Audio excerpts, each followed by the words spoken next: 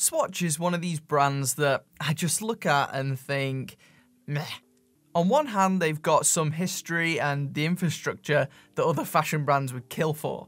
On the other, they make some bizarre choices with many of their watches that keep them from becoming a strong recommendation of mine. And yes, before you ask, I have gone for the lockdown buzz cut. To be clear, for this video, we're focusing on the mainline Swatch fashion watch brand, rather than the umbrella Swatch Group, which owns a bunch of popular brands. This brand was launched in 1983 and saw tremendous success by capitalizing on the quartz crisis of the 1970s and 80s, with their bright, colourful, battery-powered fashion watches. 37 years later, and they're very much still here.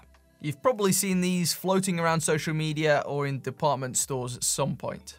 I've tried a few of their watches before, including these pair. One steel model and another plastic. I'll link both below if you want to take a look at them. They've got that Swiss stamp on the dial, but are they any good? Kind of. A lot of their watches are only about 50 quid on Amazon, so I guess for that price, you can't expect too much. However, there are definitely a few things that frustrate me. I think if they made just a couple of alterations and stopped being so lazy, I could recommend them more readily. So, a big upside of these Swatch watches is they come in a massive array of different designs and colours, meaning that you're likely to find one that you like the look of. Undoubtedly, many of these are very polarising. There are some crazy ones out there, but others are much more basic. Both of these fall into the latter category, with simple, minimalist designs, and I think they look pretty good. I find that with cheaper watches, the simpler designs tend to look the best, without looking too tacky or overcomplicated. Something I will credit Swatch for is their ability to come up with so many unique and creative designs. There are some homages in there, but generally they have plenty of dials that you just won't see anywhere else. Unfortunately, I think the aesthetics of many Swatch watches are ruined by the materials they're constructed of, specifically the case construction. You'll notice this green watch is translucent. You can see straight through to the movement from the rear and the strap connection from the front. That's because this, like the majority of Swatch watches, is made of plastic. In my eyes, this makes them feel toy-like. On wrist, they do feel comfortable and light, but in a cheap way, a bit like a child's watch. Unfortunately, I struggle to get past that feeling. In some specific situations, that approach may pay off, for instance with some of their transparent jellyfish models, but for others, it's underwhelming. Obviously, they've done this because it's cheap to produce plastic in different colours like this. Nevertheless, loads of Chinese brands have showcased how easy it is to produce stainless steel cases for a substantially lower price point than this. For a brand as big as Swatch, it's disappointing that their steel models start at a notably higher price point. I understand that it's going to be hard to directly compete with the super low cost of Chinese labour, but I think for such a big company, they should be able to at least get a bit closer. I think even Timex with their polished brass cases do a better job in this regard. If I wanted a plastic watch, I'd just go and spend way less and get a Casio instead. The stainless steel Irony models, as they're called, are infinitely superior. I have to say, I do like the smooth look of this one, and though it is more expensive, it feels like a better way to spend your money on a Swatch. These cases are both sealed, but do contain a small battery compartment on the rear, so you can easily switch the battery, which I like. And that sealed design is great for quartz watches, not so much for the System 51 mechanical ones though, where those internals are basically inaccessible. I don't like the idea of that. I think it makes that mechanical watch feel a bit like a disposable mechanical watch. The movements in these are a bit 50-50 for me. These are Swiss made, which generally means you can expect higher levels of quality control compared to most low-end Chinese quartz movements that are used in many cheap fashion watches elsewhere.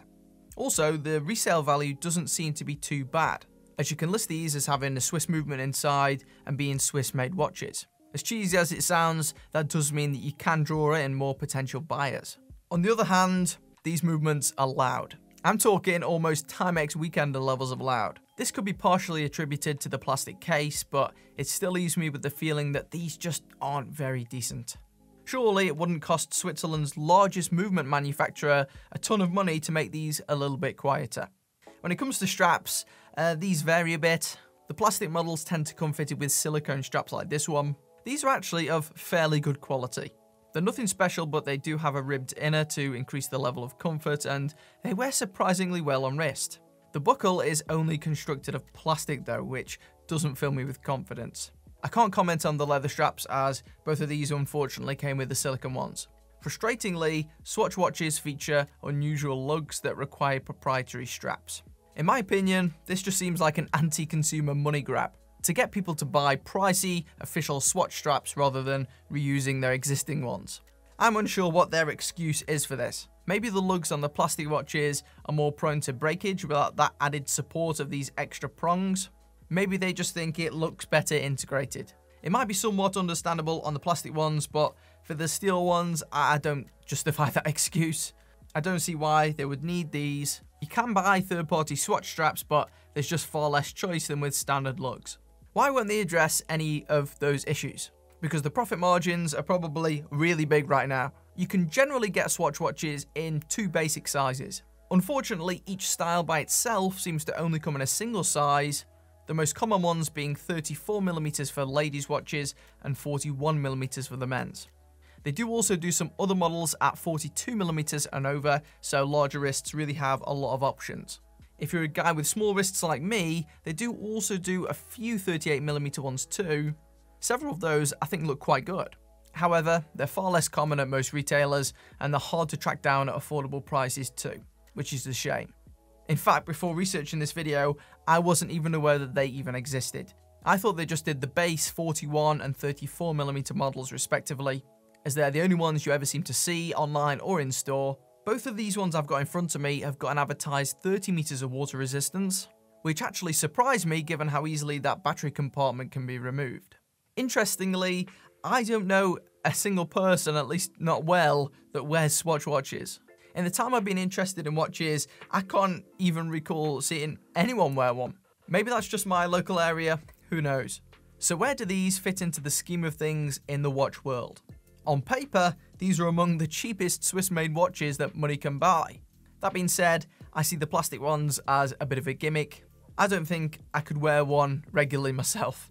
The steel ones I think are a fairly good alternative to some of the other fashion watches out there. From personal experience, I think the overall design and the build quality is clearly above the likes of Movement and Daniel Wellington that I've reviewed before. Not to mention the resale value on these tends to be higher too. So I think these irony models, provided that you can find one that fits, are pretty good fashion watches. They come in so many colours and styles, you're bound to find one you like. Spec-wise, these are low end, and that's fine as long as you're not spending too much on them. As I alluded to earlier, these are generally pretty cheap on Amazon, the plastic ones hovering about 50 quid. But if you're paying over £60 or so for those plastic ones, or over about £120 for the steel ones, I'd reconsider unless you really like the design in question. There are some great Japanese alternatives out there, both quartz and mechanical. In fact, I've got one on my wrist right now. There are plenty of options around both of those little price points. Bear those in mind when making your purchasing decision. So that's my thoughts on Swatch. I want to hear your thoughts in the comment section down below. What do you think of Swatch? If you enjoyed the video, consider subscribing. I'll see you in the next one.